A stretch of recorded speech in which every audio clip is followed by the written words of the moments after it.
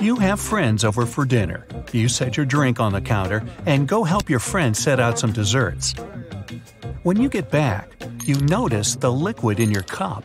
It's sloshing around and the ice cubes look like ships on a rough sea. Now you feel it too. On the ceiling, the chandelier is swinging like mad. Then you hear someone scream, "Earthquake!" The house and everything in it is rocking back and forth.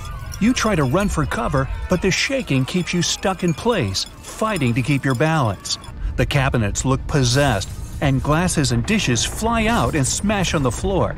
The bookshelves topple over, and everything hanging on the walls sways and falls off. You duck under the dining room table, trying not to get hurt on all those broken dishes. Yeah, you've been through earthquakes before, but none like this. Checking your phone? Typical, no signal. You can't believe what's about to happen. The screams get louder, and suddenly the whole house collapses.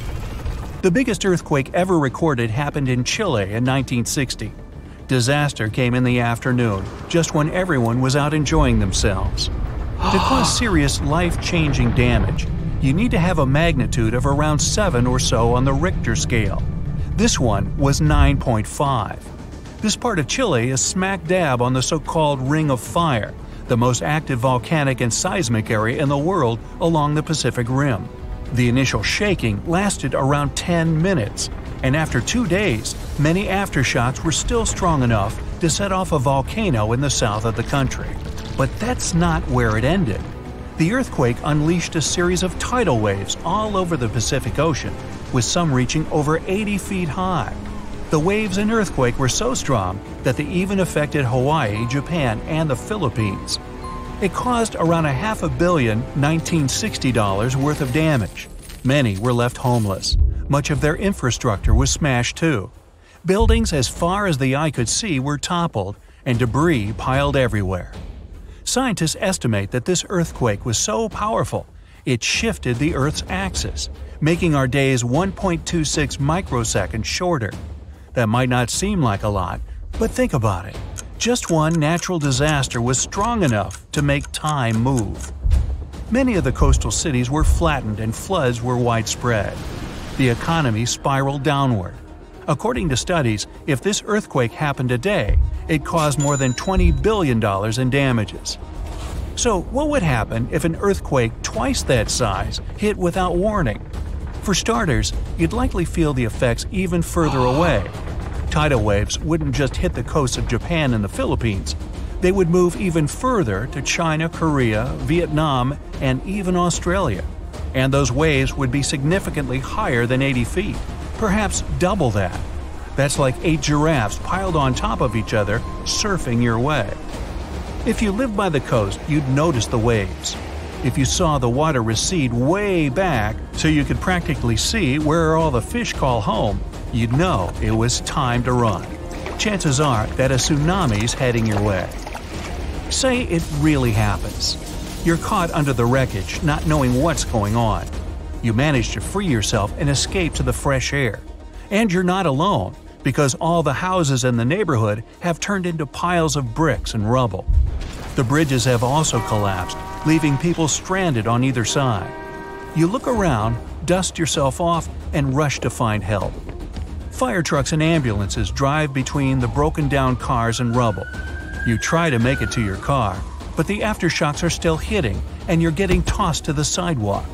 With all the cell towers down, you can't call anyone on your phone. Your knees are shaking, but you manage to power through. Once you reach your car, you see it crushed under a boulder, like a giant soda can. You continue on foot and eventually reach downtown. It looks as if some giant got angry and knocked all the buildings down. You push forward and try to see if you can find some help. Without warning, your phone vibrates.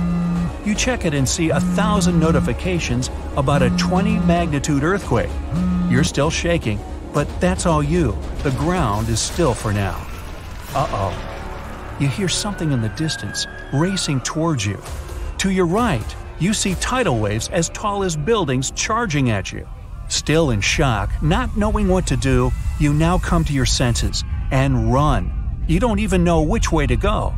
There's a tsunami right behind you, and in front of you are broken down buildings, with rocks and concrete still falling everywhere. Wait, there's a building that's somehow still standing. You need to get on top of that thing. You reach the elevator, but it's jammed. Not surprising. You bolt up the stairs as fast as you can, tripping on broken glass and plaster, but always managing to get back up. You look out a window and see the water. It's so close. You're nearly at the top. A few more flights and… whoosh. The water forces its way into the building and drags you down at least 2 floors. You can barely see anything. Still, you know you must swim up. But the water keeps forcing you downwards. After about 30 seconds, you manage to swim your way out and continue climbing to the top. You scramble to the top floor and collapse on the roof. You're safe for now. The tidal wave is still going strong, plowing its way through the ravaged city center. Your phone is now waterlogged and useless. You have a perfect 360-degree view of your town covered in water and debris. The ground starts to shake again. Maybe you'll just sit around until this is all over, waiting for the rescue helicopter. But then, a loud explosion that almost breaks your eardrums shakes the ground even more. Off in the distance, smoke is rising, and soon it covers the entire sky. Darkness hides the morning sun. That's when you can see lava shooting up into the air and landing nearby. The lava forms into a river, flowing its way into town block by block. With this much seismic movement and the high intensity of the earthquake, the world's tectonic plates have shifted so that magma is pushing its way to the surface. From the earth, steam begins to vent.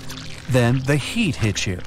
You see the magma cover the ground like a blanket, eating up every car in its way. What's worse is that the magma is melting the foundations of the buildings that managed to withstand the earthquake and the tsunami.